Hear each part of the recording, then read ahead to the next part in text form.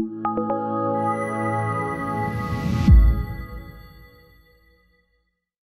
interview today is with Prof. Corli Witthuhn. Recently ending your term as DVC research here at the UFS, okay, and back in academics. Absolutely. Yeah. So, thinking about your career so far, maybe how did you get into research, and how did that culminate in your role as DVC research? I think I've always wanted to be a researcher, even at an undergraduate level. I really enjoyed the practicals and sort of independent projects that we could do. So I think it's an interest that's been ingrained or fundamental in my career and what I've always done. I've always enjoyed research. I've always enjoyed being in a laboratory and doing some of the practical things. So that's, I think, where it started. I remember when I was in grade 9, I already wrote in my school report that I wanted to do a PhD in microbiology. Okay. So I've known this for a long time. And then, of course, I did quite a lot of research before I became the DVC research.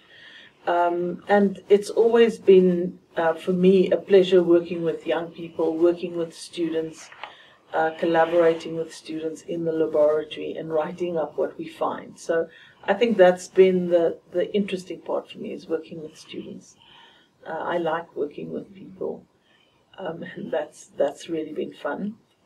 And then, yes, it's influenced, I think, the way that I've managed the research portfolio as part of the rectorate team, in that I obviously have a clear understanding of what research is all about. I don't think you can take up those positions if you don't. Because if you haven't done a master's or a PhD, you clearly don't have a good comprehension of what it means. Yeah, and that's how it started. And now I'm back in an academic environment. I'm helping the Center for Graduate Support with a program where we help young academics write their scientific articles. And I'm really excited about that because I read, all sorts of different things on education and theories in the humanities. And that I'm enjoying. And again, this theme throughout my career of trying to help people, develop people, is still something that I'm really sort of focusing on. I like helping people sort of establish research careers or get that article submitted. So I've already worked on 5 of those, and a few are submitted already. So we're holding thumbs that will get it published. So I think a theme of helping other people to establish their research careers has always been something that I'm passionate about. And I value this opportunity to work with the Center for Graduate Support to see if we can get a bunch of novice article writers to also get their stuff published. Some of it I don't know much about, but I try. At least then I edit and make comments about the structure. So. But as you say, you do need the background in research to support students and researchers in that way. And that's something that you, one of the things that you did in your portfolio as DVC research is to encourage not only academic staff to do their masters and PhDs, but also support staff, like in the library, in the Center for Graduate Studies. And I think you can definitely see the difference in how the support is given. Yeah, I was quite adamant that at least the heads of the support divisions must either be registered for a PhD or have a PhD. And we've been really successful, as you know, in the library. Betsy Eister, the previous head of the library, is registered for a PhD. The current head of the library, Jeanette Molopiani, is registered for a PhD. And then in the other divisions that report to me, all of those have, or reported to me in the past, all of those have PhDs. So Glenn Taylor has a PhD. Witness Mutsi had a PhD. and Cornelius Haugenmeier, during his term as the head of the Office for International Affairs, also obtained his PhD. And I think that was something that's important to me, is not just to say that academics should improve their qualifications, but also support staff must work really hard and see if they can improve their qualifications to better support our academics. And of course, Cornell, you are also one of those that I'll be working on to do that PhD. Yes. You have been resisting for a long time. I've been carefully considering. Oh, sorry. Okay. Carefully considering that. I'll help you to be less careful in considering registering for that PhD. Absolutely. I think it's important. Definitely, with supporting, in my role in supporting researchers, becoming part of research projects at the university, it is unbelievable the amount of knowledge around research that you build that you don't know. Did the DVC research role give you any additional insights into research? I think in the support process, definitely. And the diversity. I think, of course, I'm a natural scientist, so the humanities and social science work was something that I had to make sure that I understand, and they focus on books and not so much public journal publications, as well as the different citation indexes that works in the humanities and social sciences, and the different kinds of support that humanities and social sciences require in comparison to laboratories and equipment and that type of support in the natural sciences. Also, even just through this digital, the Center for Digital Scholarship, I definitely learned a lot about research support at a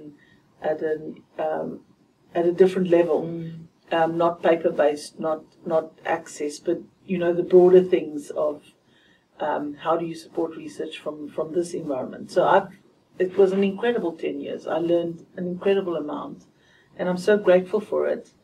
And also, the leadership skills, the opportunities for growth, the maturity, I think, that comes with being at that executive level for 10 years was very valuable for me. Yeah, and I'm grateful. Yeah, and it must also change the way you now approach your own research. Yes. Or the projects. Yeah. Yes. So apart from the Center for Graduate Support, what else are you working on at the moment? Right. So I probably have 2 PhD students who will work on an interesting project looking at effective nutrition for school children. So I'm excited about that. I was involved in a project 15 years ago that looked at omega fatty acids and the influence that has on cognitive abilities of children. And we showed that if the kids take in omega fatty acids, their cognitive functions improved in comparison to the placebo. So it's something similar to that. And then I'll probably have a PhD student from Gabon.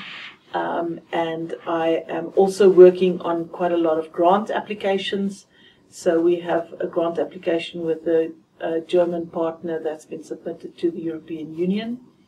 And I'm also involved in 3 of the intra-ACP mobility applications, also EU funding that we're trying to get. So we'll see if we actually get the funding, but at least we're starting to work in that direction. So all sorts of playing for me, I think. Yeah.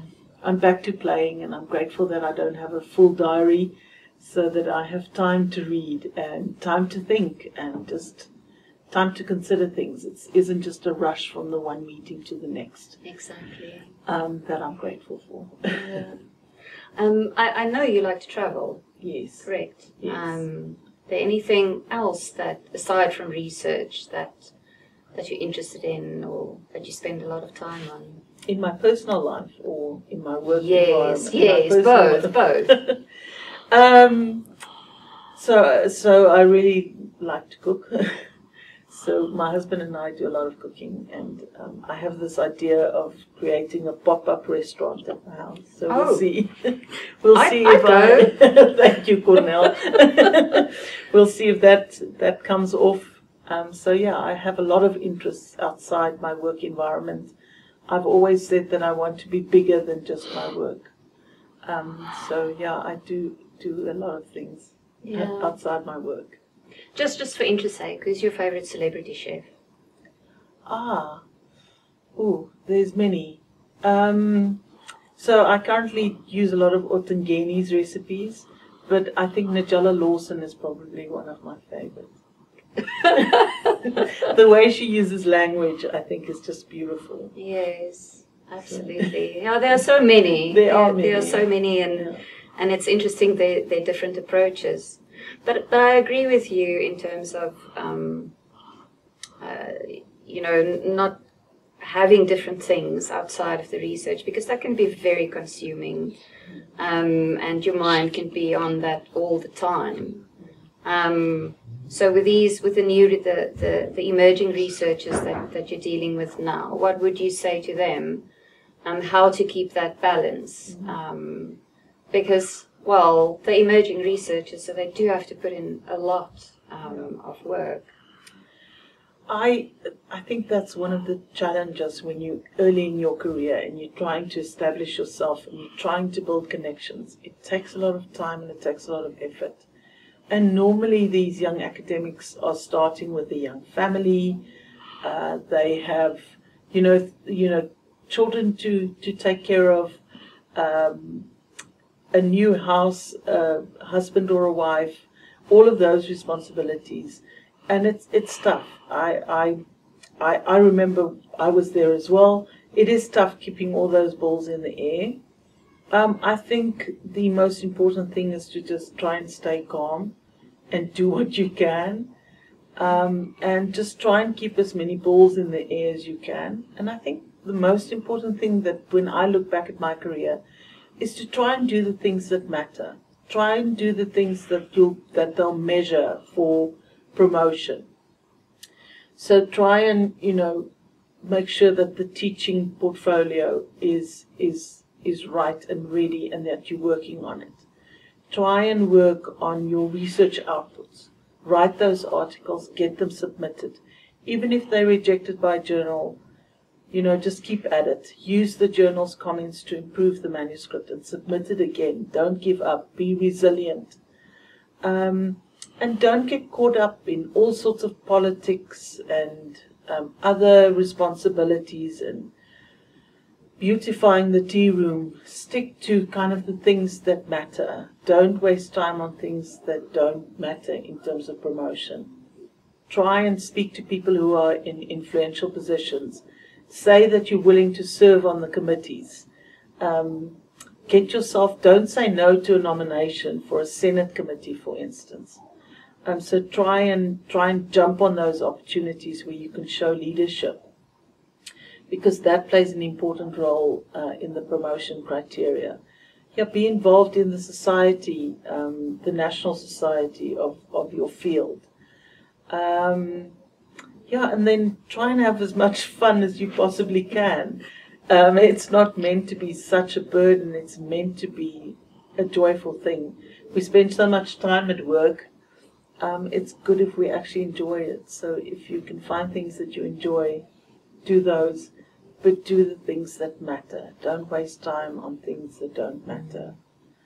And serve on committees that are influential, and make sure that you convince people of your leadership. I think that's important. And making use of the support, like the Centre for Graduate Studies, like the library, and make sure you know where those support structures are and where they can help you. Absolutely. I think that's a very good point. We should actually, in the support environment, tell the academics about that more. But use it. Ask people for help. I think it's also good to, if you have a mentor, even if it's like an informal mentor, it doesn't have to be a formal mentorship relationship. I still sort of bounce ideas off my PhD promoter. Both of them, my promoter and co-promoter for my PhD, are both A-rated scientists who's still in the system, and I often use them just as a soundboard. Or Mike Wingfield, who was one of my co-promoters, recommended that I attend a Harvard management program, and that's really had an unbelievable impact on the way I look at things, how I assess quality, or how I think about quality. So if you can use a mentor who can guide you in directions that will help you grow, I think that's where you want to be. And, listen to advice. If you get advice, it's a good idea you don't have to listen to all the advice, but at least some of it. You have to kind of listen and follow their advice. But having a mentor and having someone senior around that you can ask for advice is really fantastic. And if you can have that, and it can be a short-term mentorship, but it can also be a long-term one. Like mine has been a 20-year kind of mentorship relationship. And I don't see them every day, but they remain mentors in my life. So it's been great. Find the long-lasting mentorships. And they are there. They are there. They are there. There are people that really want to help young people develop. So if you can't find anyone, then come and talk to me. I'll find someone appropriate. Okay, everybody's got that invitation now. Your diary's going to start filling up again. That's fine. I'm already mentoring one or two, actually 3 academics, so that helps a lot. Some young academic in microbiology that I help and advise and, ask, where's that article? Are we getting it published? Has it been submitted? I think just to have someone to say, you've sat on it for 3 months, can we kind of focus on that and get it done? It's very helpful. And it's meant to be supportive. I think that's the most important thing. It's with an attitude of trying to help, not an attitude of, I'm going to police you or whatever. It's, sure, I care about your career, we've got to do this, come on. So being a cheerleader. I'm such a good cheerleader. My children tease me about being such a cheerleader. They're like, Mom, please just stop cheerleading us. So I'm like a super cheerleader. I think it's brilliant. Corli, thank you very much, and all the best with all the new ventures that you have got going now. Thank you very much, and I'm constantly asking the library for help. So thank you, Cornell, and we'll be working together closely. And I'm going to miss the library environment, so I'm going to make sure that I come back and see you guys. So Thank you very much. Thanks. Thank you.